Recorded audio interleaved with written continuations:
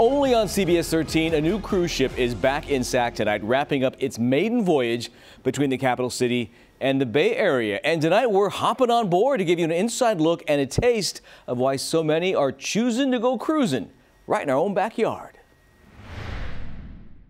Passengers like Randolph and Patty Perkins are the first to experience a new voyage along the Sacramento River aboard the cruise ship American Jazz. It's fabulous, gorgeous. Beyond fabulous. It is really fun. Dave and Krista Graham came all the way from Kalamazoo, Michigan to take the 8-day trip. It's beautiful down here. The people here are so welcoming. It's amazing. This is the first time in decades that a ship this large has offered cruises between Sacramento and San Francisco, with stops in Stockton, Vallejo, and Napa. It was actually really smooth sailing. There was no issues that came up. Everything went really well. So, what's it like on board the ship?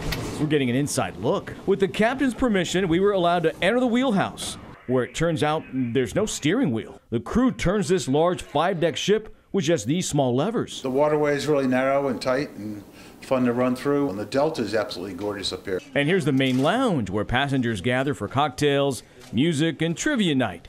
So what's the best part about this new cruise? You're seeing it from a totally different perspective. Looking at the city from the river is amazing. The beautiful countryside, but the mountains are amazing. You can see them in the background. It's just beautiful. Even though ticket prices start at $6,600, passengers say the accommodations are worth it. Everything is included and you're treated like royalty. We get to go in a lot of places the big ships can't go. American Cruise Lines has 3 more trips planned this month that are all sold out, and they plan on coming back again in the fall. I'm hoping we'll be here for years to come.